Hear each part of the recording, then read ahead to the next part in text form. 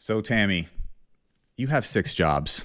First of all, what are those jobs? And can you tell us what it's like to juggle 6 jobs?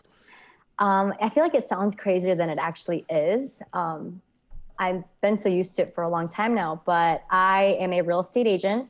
I'm also a real estate investor. I flip houses. Nice. I'm a bartender. I have my own insurance brokerage. I have my own marketing company, and then I act and model on the side as well. Ooh-wee. See, that's sexy to me. That's a handful right there. Yeah. I get the exact opposite of what these guys say, talking about you work too hard or whatever the case may be. And I think that, first off, that's just sexy. Can we just say that? How the hell did you get into the real estate game? Tell us about that. So growing up, I am a person that's a huge planner, and I knew right from a young age that this is what I wanted to dip my feet into, was real estate.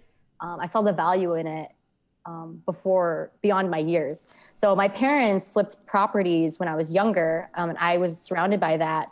But moving out at 17, I wanted to make sure that I had my own stability. I did so much research of like, what is going to be the longevity of wealth? And that's going to be property.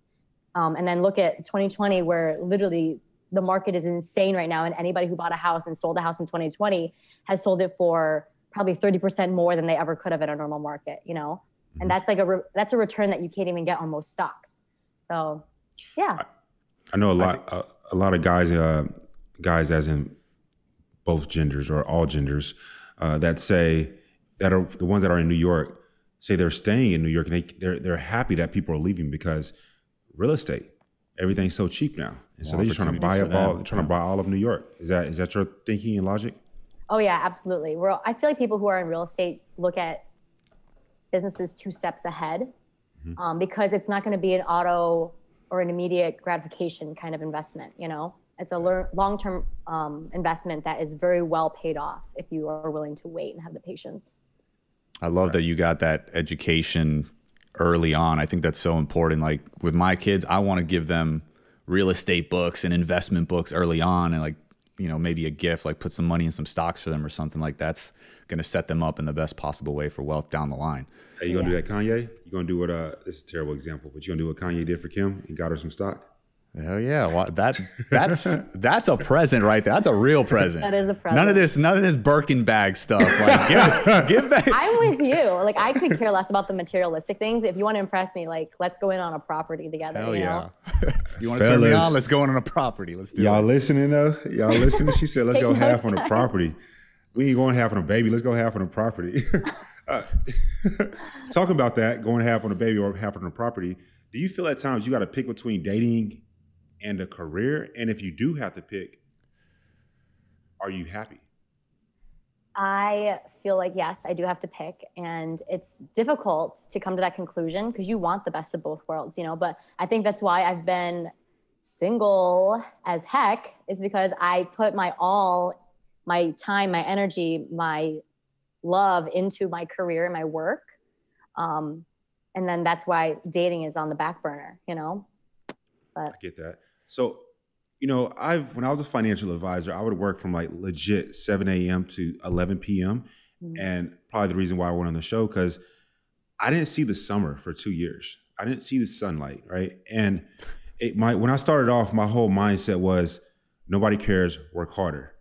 Then towards the end of it, and still to this day, and it's proven me right for myself, it's no longer nobody cares, work harder. Now it's nobody cares, work smarter, right? And you mentioned one of the things that you do as a real estate investor and flipping houses. Do you see a point in time in your life, in your career, to where you could be making what I call paper bag money, to where every month you get a check in the mail, and so therefore your time is not tied to work? That residual. yes. Actually, I am working on that as of 2020. I quit my job at Allstate, which was my desk job from 9 to 5. And I started to just realize that my time is so much worth more than the money. Yeah. But like, I do have the paperback income to back me up on times where I'm not physically working. You know, I am always working because I'm going to contribute my time wherever I can in my careers. Yeah. But Yeah. I mean, I feel so like today I just took a long walk to go get coffee. And I haven't been able to do that since I was probably 15 years old. And it just felt really good. And I think to a point there was a anxiety aspect of it. Like if I'm not sitting at a desk from 9 to 5, am I making money? You know, am I not making money? Yeah, and it's such a terrible feeling. But I think now I'm learning that time is worth more than the money. And that's why I believe in the show too. And I prepared myself this year more than I did the first time, is that I'm more comfortable with leaving and going on vacation if I wanted to, and having my residual incomes take care of my life without having the anxiety of it.